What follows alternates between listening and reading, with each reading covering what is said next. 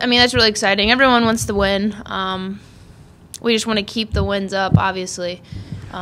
It's almost the end of conference, and we want a good seed in the Big East the Big East tournament. So our goal is obviously to win every game and make it a battle.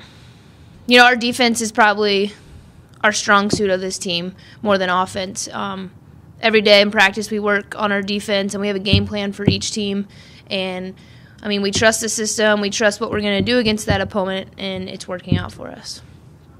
That was one of our, I guess, not goals, but one of the things that we wanted to work on was get more people to score more instead of relying on just one person.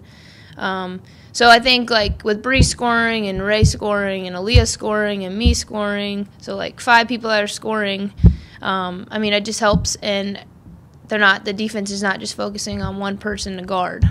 So DePaul is obviously number one. They always are. Great team. They can shoot it, but they're also really tough inside. Our main focus, I think, is the defense part of this game and not letting them get 53s in this game and, you know, making them work for their points.